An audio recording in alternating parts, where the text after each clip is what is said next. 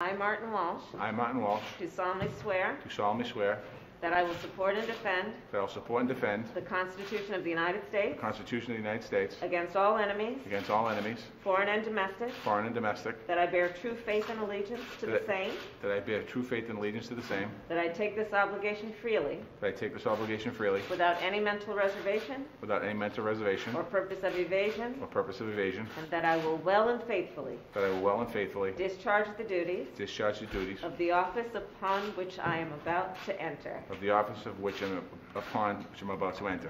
So help me God. So help me God. Congratulations, Mr. Secretary. Thank you, ma'am. Congratulations.